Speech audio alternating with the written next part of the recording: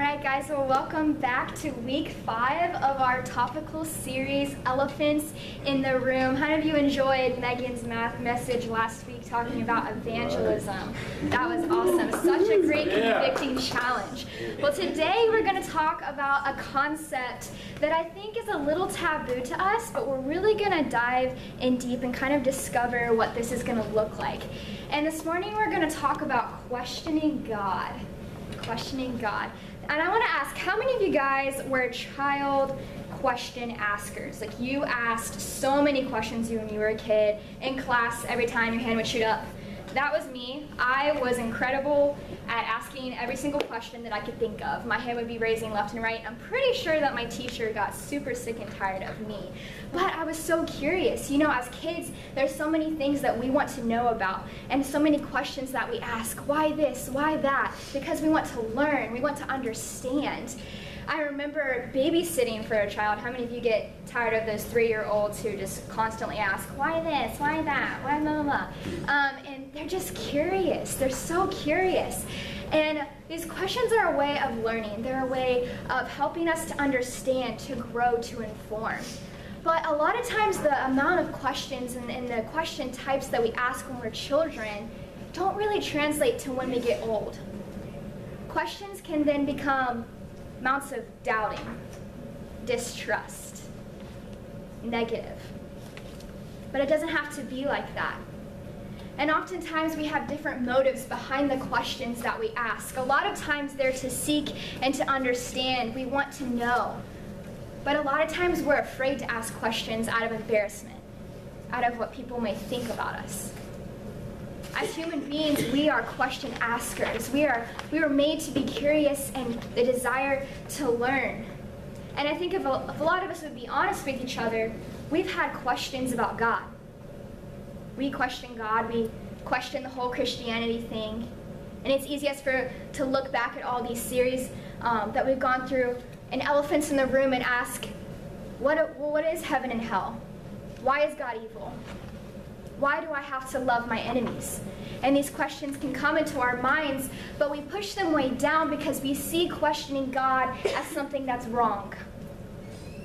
We equate questioning God to distrusting Him, to doubting Him. And we don't want to talk about these questions in the church because we think that we should know all of the answers. If we doubt God, if we distrust God, then are we really walking with Him? And these questions can build deep inside with us. And I want to talk about questioning God and figure out, is it right, is it wrong, is it good, is it bad? What happens when we question God? And I rack through my brain types of questions that we can ask. Why does my mom have cancer, God? Why can't I afford to come back to school next semester? Why have you not lined up a job for me after I graduate? Why is my family situation going down the toilet? And these questions become heavy and hard. But I want to look this morning at a few biblical examples of questioning God and the Lord's answer. Because I believe that questioning God is a way for God to reveal Himself to us in a new way. If we turn to Exodus 4, we see the call on Moses' life. And I think we're all familiar that Moses before this passage is taking care of his father-in-law's sheep, and he sees this burning bush, and the Lord speaks to him and says, Moses, Moses, and Moses is so curious. And if we get to verse 10, it says, Moses said to the Lord, pardon your servant, Lord. I have never been eloquent, neither in the past nor since you have spoken to your servant. I am slow of speech and tongue. The Lord said to him, who gave human beings their mouths? Who makes the deaf or mute? Who gives them sight or makes them blind? Is it not I, the Lord? Now go, I will help you speak and will teach you what to say. But Moses said, pardon your servant, Lord, please send someone else. How many of you can say that you may have questioned the call of God on your life before? I know I have. Lord, I'm not good enough. I'm just a 21-year-old girl going to Southeastern University from a small town in South Carolina. What could I do? I don't have any cool gifts or talents, Lord. Why me?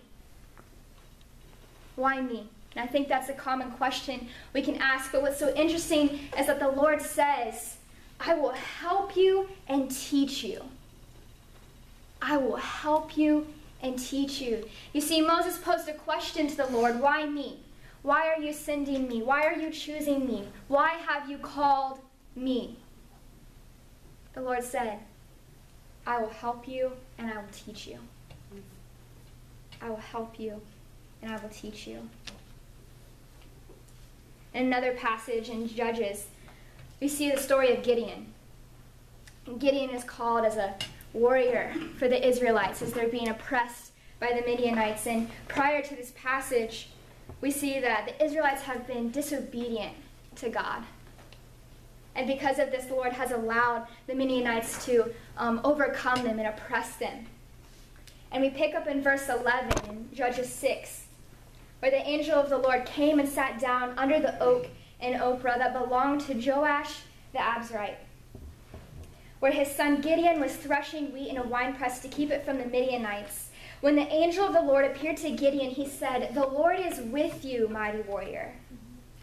"Pardon me, my Lord," Gideon replied, "but if the Lord is with us, why has all this happened to us?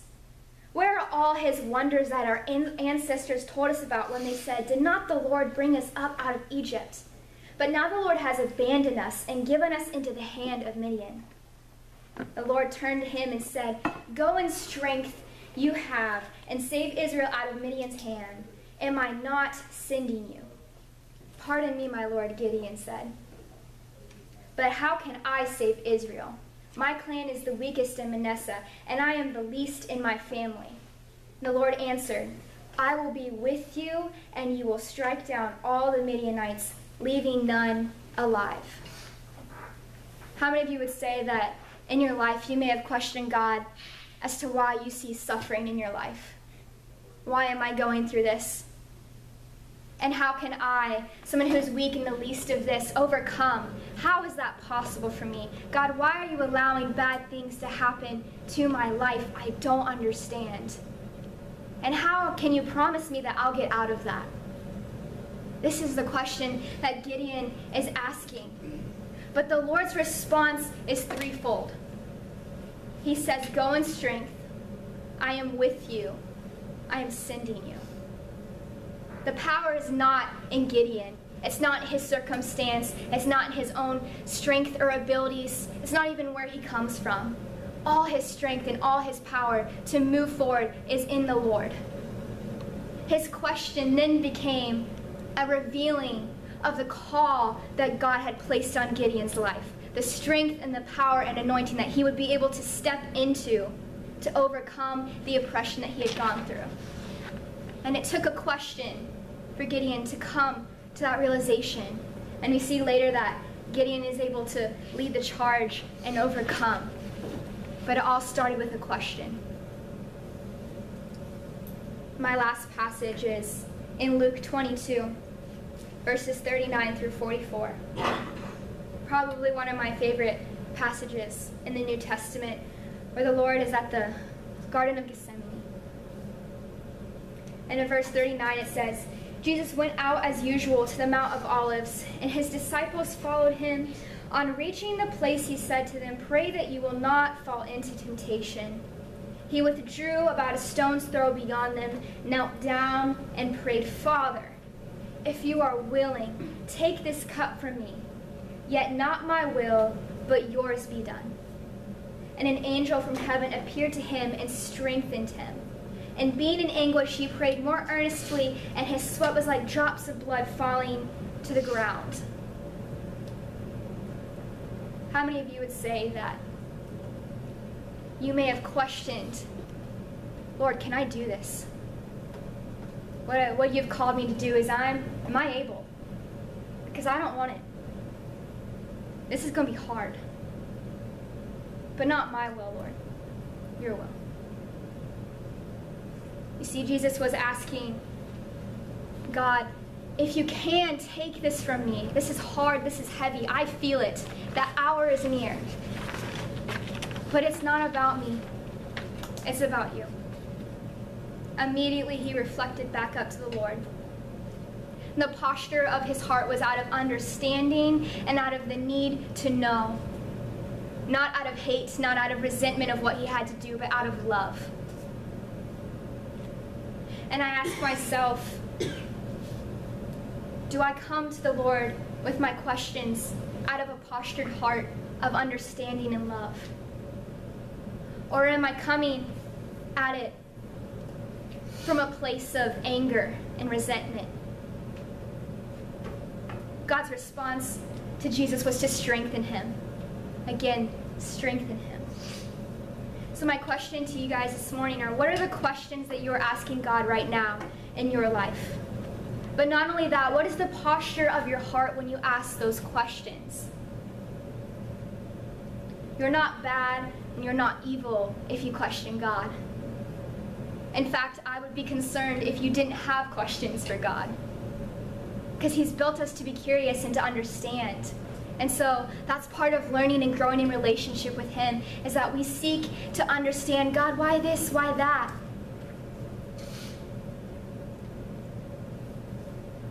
When we ask God for questions, it's not that we come to him with the question and then walk away. There's a listening that is involved. And every single example that I just gave you, they listened for a response from the Lord. And in almost every single one, it was that Lord was their strength, and that he was with you, and he is sending you. In Isaiah 55, verses 8 through 9, it says, "For my thoughts are not your thoughts, neither are your ways my ways, declares the Lord. As the heavens are higher than the earth, so are my ways higher than your ways, and my thoughts your thoughts." We're never going to have all of the answers. We're never going to understand fully God's plan and God's purpose. But as we ask questions and as we come to the Lord with these questions that we have, God can use those questions to reveal himself into new ways every single day. As a child has faith, as children come out of curiosity to us asking why, are you coming to God out of curiosity? Are you asking those hard questions? Because I promise you that the more you ask, the more he will reveal himself to you. Let's pray. Father, you are so good. We can do nothing on our own, and that's okay, because we know that you are our strength, that you are our guide. And so, Lord, we come to you knowing that we have an enormous amount of questions in our life. And we may not ever know the answers to all of them, but Lord, we can trust that you are our strength and that you will lead us and guide us. We thank you. We love you so much. In your name we pray. Amen. Amen. Okay, 13:20.